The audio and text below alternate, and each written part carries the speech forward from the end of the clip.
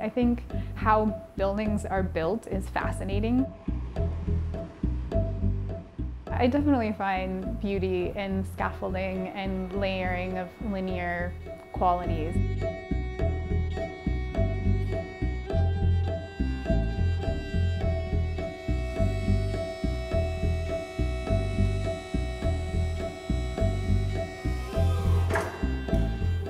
I am an interdisciplinary artist that primarily works in site-specific installation. I was really drawn to rapidly changing urban environments and wanted to figure out a way that I could talk about them and the temporality of the environment we're living in. Even though I've lived in the city for 18 years almost, urban environments to me are still in some way like this new and different experience, especially as Seattle is transforming. Most of my work over the last couple years has been about creating a structure cut out of paper, so it's a void, it's an empty space. The image itself is empty, but yet we see it. So I'm just kind of interested in how absence plays an important role in talking about a quickly changing city.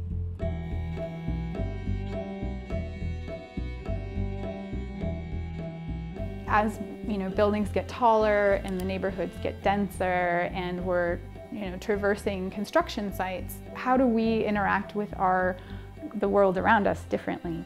Do you feel smaller and more sort of constrained by it, or is that exciting and amplified? I was really thinking a lot about how buildings that are built today are really rigid and all the lines are straight and everything is very perfect and there's parallel lines and perpendicular lines. And I've just really kind of pursued a visual language to talk about the superstructures and the architectural frameworks that are around us.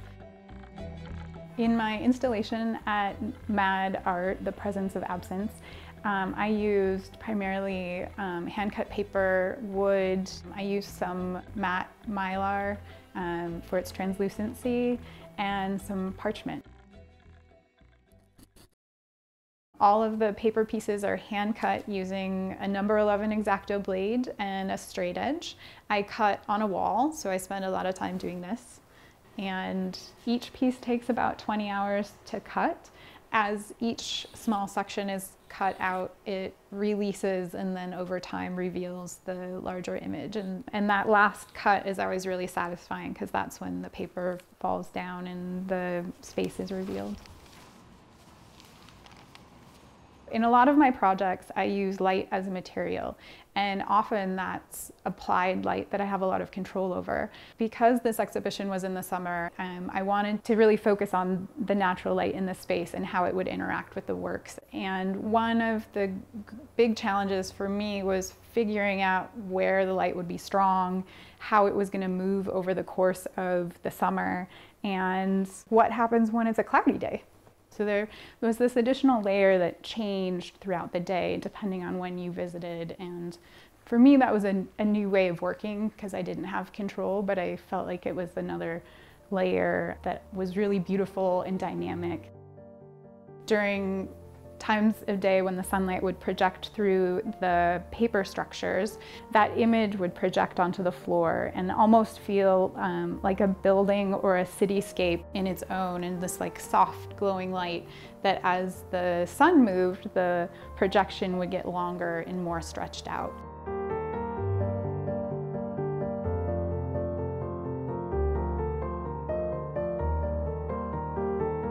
We all have opinions about change and it takes a while to adjust to them, but I think for me, I hope that people see what's interesting about this moment in time that is a moment of transformation, where we see the inside of buildings, we see scaffolding, we see structures being built, and it won't always be like that. Eventually these buildings will be complete.